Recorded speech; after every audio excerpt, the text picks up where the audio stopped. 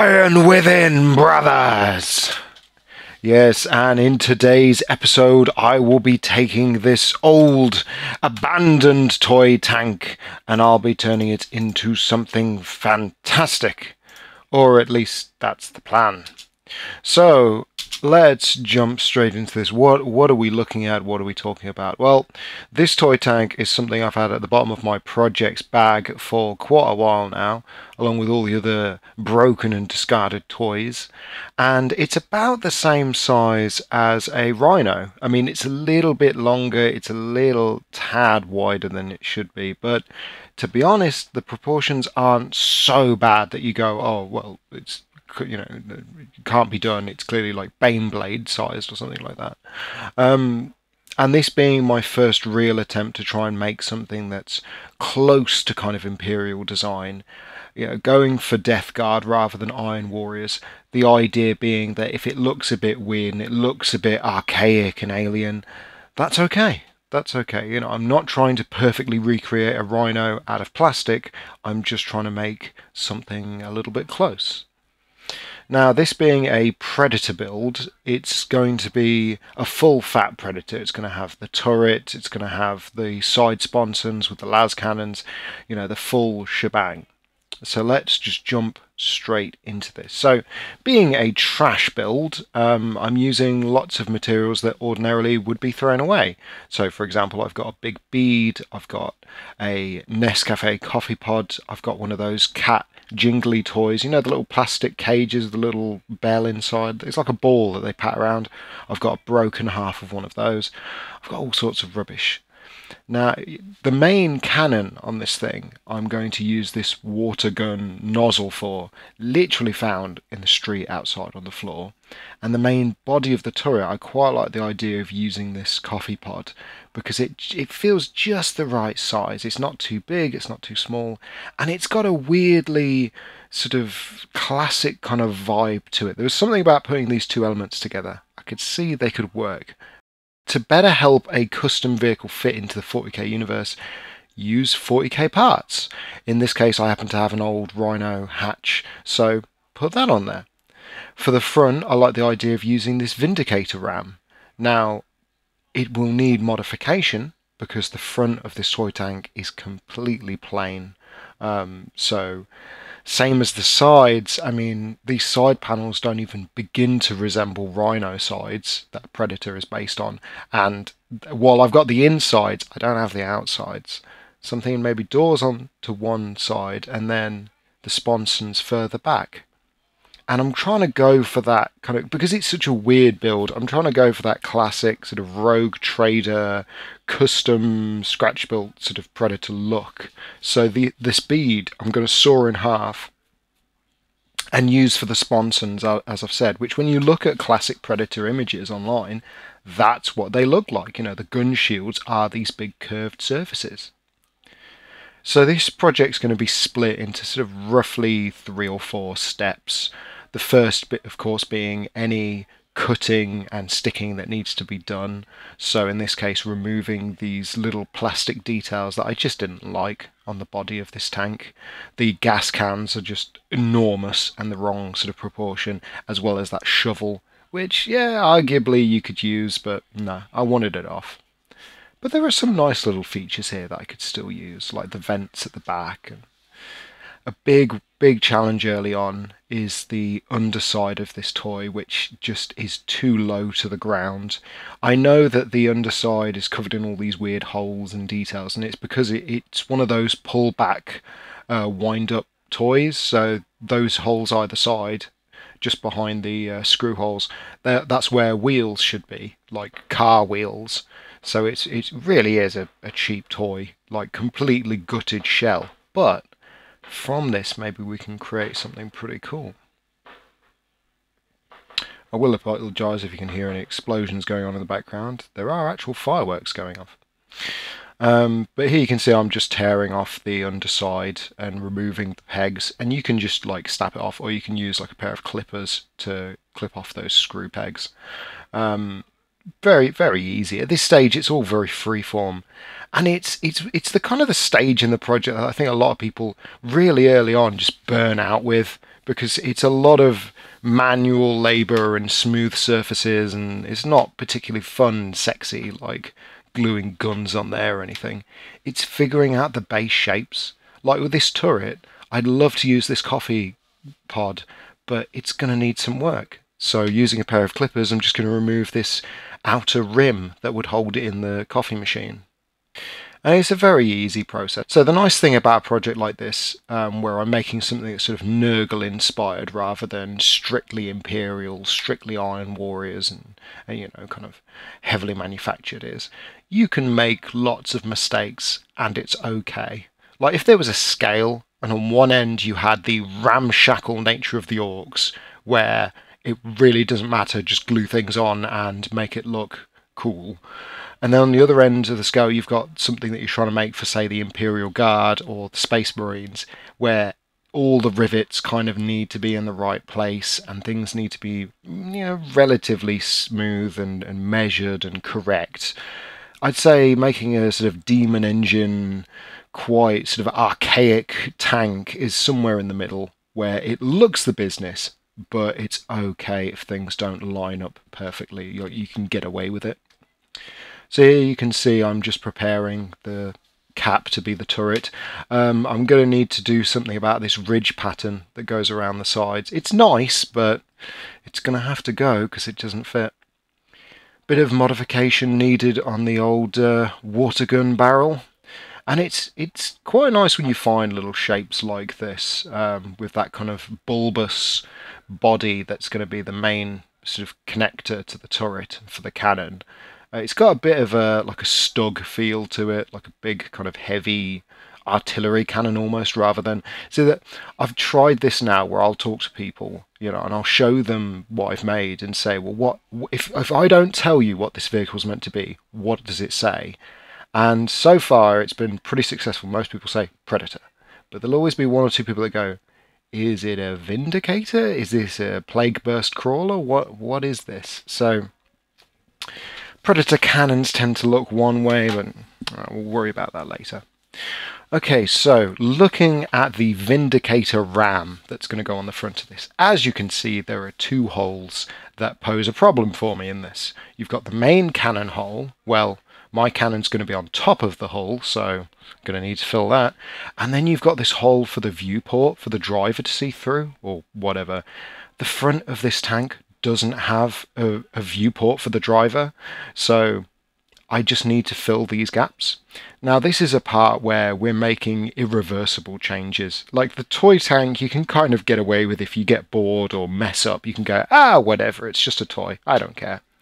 But with this, we're officially changing an actual piece of kit. We're completely turning it into we're not completely changing it, but we're making changes that means it will no longer be used on a Vindicator model. So I cut a piece of plasticard to fill the main gun hole, as well as a small rectangular section, as well as the section to fill the view hole. Now you might be wondering, James, okay, you're doing all this cutting and sticking now, but what about surfacing? Because if you were to paint this up as it is, you're going to be able to see that you've just stuck a couple of bits of plastic to a Vindicator ram, and it's not going to look very good. Well, later on we'll be using some filler and we'll be sanding this down, but I don't want to try and do this project individual pieces where, okay, we're going to get the ram finished and then we're going to get the turret finished and then we're going to get the body finished, all stages individually. No. Everything will get finished at the same time. So it kind of goes against the idea of, like, say, assembling in sub-assemblies. We're not doing that here. We are going to get this, all the cutting and sticking done, all the filling of holes done, all the painting done. One big wave after another. Fantastic. So here you can see that those bits are now glued in place, and this doesn't need to be precise. The filler is going to do a lot of the hard work for us. There are some curves that will present themselves as challenges, but we'll worry about that later. Here we are gluing the little cap on the end of the coffee pod. and also dropping it on myself. You gotta love projects that fight back. I will actually get, over the course of this video, spoiler alert, I will get 2 injuries over the course of making this video. I will cut myself twice while making this, so later on you will see me with plasters on my left hand. And here I am just making the plastic disc to go on the bottom of the pod. And you might be thinking, oh, you're going to cut that and glue it straight on. No, we're going to fill the inside with some hot glue first. Now, I'm not going crazy. I'm not trying to fill the entire thing solid with hot glue. I just want to add some support because the coffee pods are really weak, as you'd expect from something that's designed to be used and thrown away or recycled. But here I'm using the hot glue gun as well on the inside of the tank, so it's the same premise. Put some plasticard in there to fill the holes. The hot glue is there to reinforce it. Here on the toy gun nozzle, it's the exact same thing, because as you can see, after being dropped and broken and abandoned on the street, it too is in need of a bit of a fix, a bit of a tune-up. With that hot glue now dry, I'm going to use this bit of plasticard that I cut and measured off screen to make the base for the tank. As you can see, it is easy enough to get it in, to put that in place, but you do have to be careful when trying to super glue something that is like precisely measured, because chances are you'll put it a little bit too far to the left and then the right hand side of it will just flop in and big mess. But one trick that I will be doing in this video is everyone's favorite bicarbonate of soda. So this is going to create an effect similar to like a welding bead, where effectively this will cause the super glue to just set instantly once it's sprinkled on. I know that there are like special sprays you can get to make super glue just bond immediately, but this being the underside of the vehicle, I don't particularly care. I just need this to be solid, so stick that on, get it in place. I'm doing it in sections rather than trying to do one long strip of super glue, because I just want it to set firm. You know, I don't. At the end of the day, with this model, I want it to be able to survive being dropped off a table by accident. Not that you should ever drop your models off the table by, deliberately to test them, but certainly, just for strength. Okay, so there you go. You can see I've done that around the entire base of the tank, and we're getting dangerously ready to move on to the next stage. And it is a solid technique. I do like it. I do like using the bicarbonate and super glue trick. So here we have the cap of the turret now, and that's looking really good. I added more hot glue to support it, so it's just a little bit firmer. It's still a bit flimsy, but the base will help that. So we'll be super gluing that in place. And once that's done, we will attach the tank cannon to it. And now we can finally move on to the second phase. So all the cutting and sticking is done. It's time to smooth over those surfaces. So I'm going to be using this grab adhesive that you can get from Asda or Walmart, as well as the quintessential lollipop stick and coffee stirrer. One for large surfaces, one for small surfaces. And it's the simplest trick in the book. You just splodge some of that white goodness on there, and then using a stick you are getting not total coverage of the surface, you're just trying to make sure that it's gone in the cracks and the crevices, and then using the stick you wipe off the excess. Because what we're trying to aim for is a continuous flat surface with no hint that this used to be a big hole for a Vindicator cannon or a viewport. Now the back being curved will actually be easier to sand than the front, because the front curves inwards, so it's a right pain to try and get a file in there. But we'll worry about that later. For now, let's do the same to the tank base. And that goes on nice and easily there. As you can see, using half a lollipop stick, because why not? You may as well, if you've got it, no need to throw the whole thing away, just snap it in half and use the other end. As well as around the tank cannon and turret. Now at this stage, you know, I'm trying to be relatively neat, but the aim is to fill the holes rather than to get it perfectly applied and look beautiful. The sanding and the filing will do that. I'm also going to go around the outer rim of the sort of the hatch on top of the tank, on top of the turret, just so that it doesn't look like a big higgledy-piggledy mess of plastic and hot glue and super glue. So there you go, here it is dry, and you can see a lot of this needs to be sanded. And here it is on the tank. And there are what we call peaks and valleys here. So you've got areas where the surface just isn't like smooth and level, which we will be sorting out in a moment. Now here you can see what it's looking like roughly if I just sort of push one on top of the other. It's important to get a feel for how this project's going to turn out, because you can't just throw a load of stuff together and hope for the best. You have to stop and check and look and figure it out.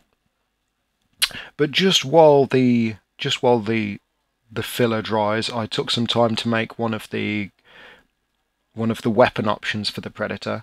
I like the idea of having a combi flamer on there, but this being a Nurgle build, why not use one of the Plague Spewer heads from the First Strike No Fear box. So here you can see I've sanded down the filler on the ram, and you might be able to see, but it'll be a bit clearer in a moment, but you might be able to see the peaks and valleys that I was talking about. The back side of the ram has worked really well. You can see the transition nicely.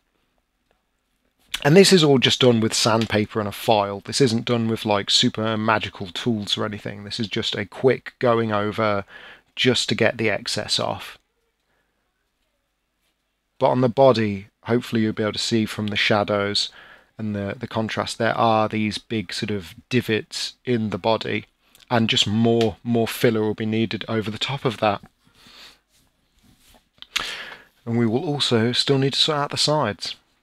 So I've sprayed everything in black just so I can see more visually the areas that need more attention. So if I was to leave this as is and paint it, you would be able to tell immediately looking at this, oh, that's been filled. That's been, you know, had some filler put on it, and it needs sorting out. So what we're going to do, using some sanding paper, we're going to go over it again. Now, look at the body of the tank here.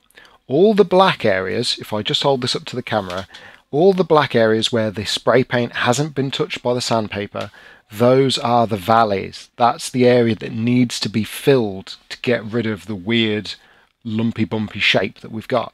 All the areas that are white are where the sandpaper has smoothed it out, and you can actually see from the ram it's smoothed it out so much that it's starting to actually meet the bare grey plastic of the Games Workshop bit, which is good. Now you do have to take a bit of care when sanding, because you might put too much pressure on it and need to put some super glue and fix bits, but don't worry, I'll carry on doing that off camera.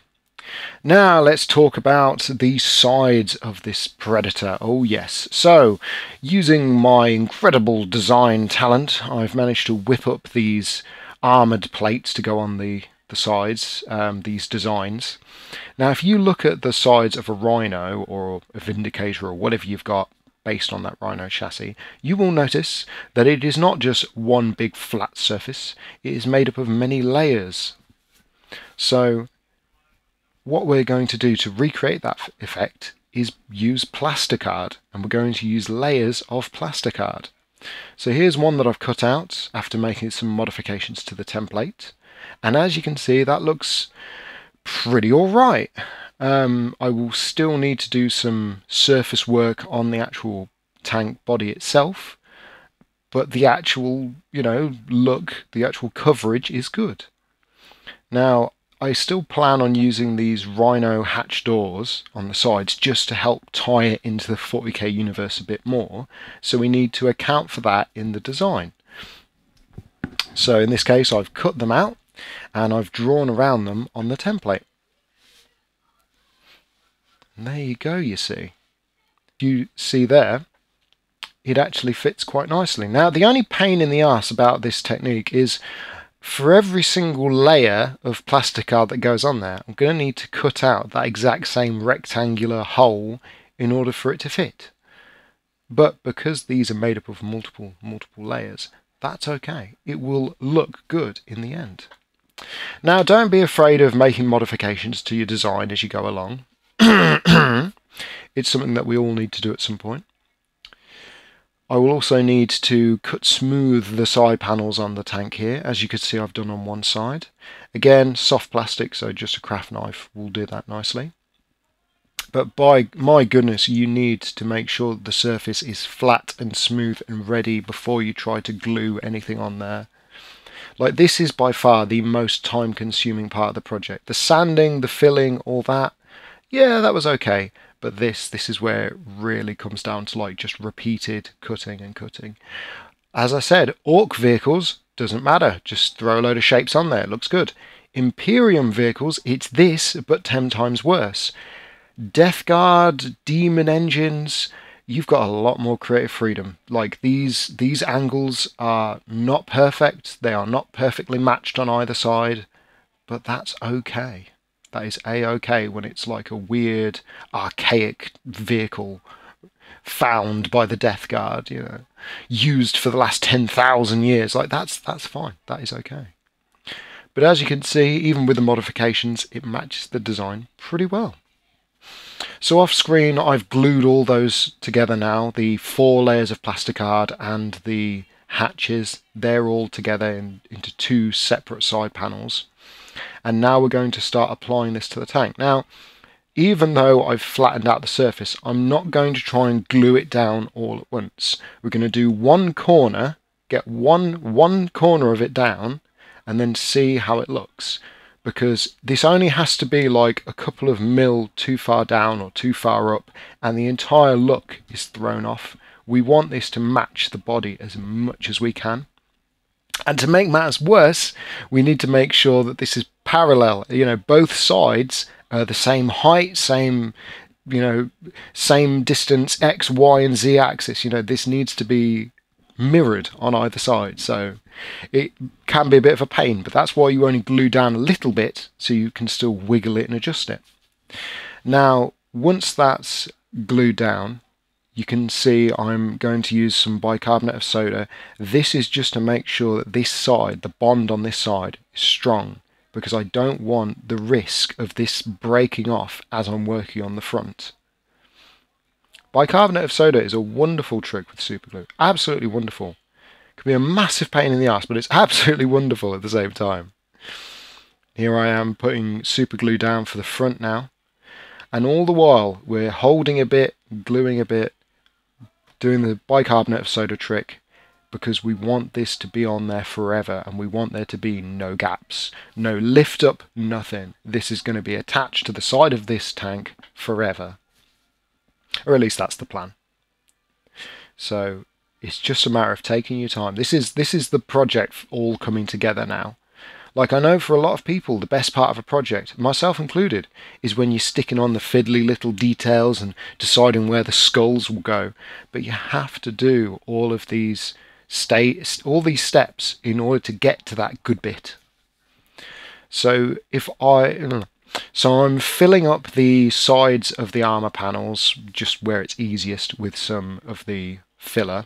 This is so that from different angles you can't just immediately tell that it's multiple layers of plasticard glued together. It actually looks like armor panels. It actually looks like it's been manufactured. And man, we're really coming to the end of this video now. Okay, so let's have a look with all the pieces in place just to get a feel of how that looks. And yeah, I'm pretty happy with how this is turning out. I'd say this is pretty accurate to the vision. But what's missing right now are the sponsoons. Now, while I was making this, I talked to people in the what's it called, the Warhammer Kitbash community, or Kitbash Crazy Facebook group, because I wanted their opinion on these cages on either side, made from the cat toy, because I like them, but I don't really know that much about, say, the Death Guard, so I don't really know what looks right and what doesn't on, say, something that's sort of vaguely post-Horus Heresy era.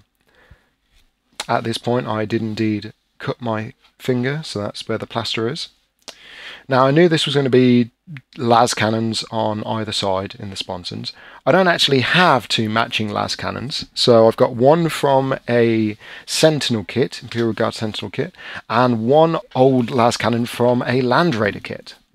But if you cut away all the surrounding gribbliness and just keep the las cannon barrels, they're basically the same. I mean, one's got a hole and one doesn't, but here we are looking at the engineering genius for my turret, which is using this bit from a soap dispenser, or like a Carex dispenser, in order to create the little connection between the turret and the tank. I'm sure there's 101 accurate ways to do this, but the scope of my engineering genius knows no bounds, and this just works like every time, so there you go. The first tank I ever tried to make a moving turret on, I just used a wooden dowel and stuck that in the hole because it fit. But there you go. So we're lining this up, we're trying to get it accurate as much as we can. It's a bit of a swine, I'm not going to lie, because if it's just too far to the left or the right, then it's going to throw off the look of the turret, but once it's on there, it looks good. Now, right now it's a bit loose because that tube wasn't designed for that hole, but let's make it fit. Now, the easiest way I found, and this is incredibly ghetto, is just to use some masking tape. You stick some masking tape on the base of a turret and it will fill any hole because you can just keep adding very thin layers to it. And it doesn't take like 2 seconds to do, but before you know it, you've got enough masking tape on there that it will just fit in that hole and sit there very nicely. I think this only took like 3 pieces of masking tape. And now that is happy as Larry. Look at that. That is not moving anywhere, which is really good. So, yeah, I hope that's a little something you guys can take away if you ever find yourself trying to do a turret. Just make it easy. I know it's not the most longest lasting thing. I know there's better ways to do it, but if you're in a pickle, if it's something you're making out of scratch, just don't worry about it. Just get the thing done. Just have fun with it and get it done. Like, that's what matters. So the final additions, as you can see, I've had that second cut now on my thumb this time. I'm going to add this Horus Heresy era rocket launcher, or missile launcher, from some Havocs that I got on eBay a while back. And I thought this would be a good replacement for the Havoc launcher that typically is found on Chaos vehicles. Mainly because I don't have one of the stock Havoc launchers, so there you go. Havoc launchers fire rockets, that's a rocket launcher. In my mind, that makes sense. And then we're just down to the final edition stage, so with that, let's wrap this up. But before we wrap this up, let's just talk a little bit about my texturing. I tend to put lots of weird textures all over my models just to get them all gribbly and gross and disgusting if they're Nurgle-y, Death Guard-y. Massive fan of crackle paints. I think Martian Iron Earth and a Grelin texture, whatever, fantastic, from Games Workshop. So let's just remember where we started this project and see how far we've come. I mean, as you can see, I've put some sand on there. I've covered it in extra little bits and pieces, done some green stuff work with disgusting little insect holes. Man, I had a blast putting the final details on this. But I didn't want to record, I mean, man, this video is long enough as it is. Thank you for watching as far as you have. Like, I'm not covering the paint job, as you can see. Here it is all painted up and it looks fab.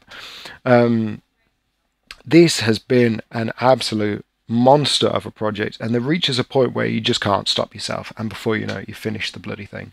So I thought, let's just get this done, let's get this video put together, and let me show you guys the newest addition to my force. But yeah, in the end, I had a absolute blast working on this project. Like, I've found a technique now for painting Death Guard vehicles that I'm in love with, and I will have to do a video on that at some point. I think the addition of 40k parts can turn anything into a 40k vehicle. Like, I'm gonna try at some point one of those deodorant bottle land speeders, because man, those are classic. The side sponsons really grew on me. I absolutely love the ball shape as well as the cage. The cage painted green so it fits into the armor panels. Man, that works way better than I thought it would, and I'm really happy with how that looks. And what can I say? I think regardless of what you're working on, you'll have fun. There comes a point where once you get past the tedious stuff, you'll start having a great time. Like I had great fun with the little disgusting insect holes and making little green stuff, bugs coming out of those. Oh, really gross. And I finally finished painting up my Plague Marines that I've had for months now. They're all based up and done. And here we are, boys and girls. What can I say? My force, my Iron Warriors at this point, so I've got my Venom Crawler and my Predator tank, as you know, they're both finished. I've got a full squad of 7 Plague Marines now, all finished and based. The Plague Marine unit champion there, I'm straight up just going to use as like an exalted champion, because, or exalted, the one that goes around fighting heroes, just because he looks a bit too grandiose just to be a unit champion. I'll have to make someone that's a bit simpler, as it were. He's a bit big. He's a big boy. Yeah, like 2 full squads now of Iron Warriors. Man, it's all slowly coming together. This army's come a long way, and I've got to say this: having a YouTube channel to do it, man, it helps so much. But as always, I could not have done this without all of your, kind words and inspiration as I go along. So thank you all for watching. I hope you guys have been interested in this video. It's been one hell of a ride. And as always, have a good one. Thank you for watching, boys and girls. Iron within, iron without, brothers. I'll see you next time.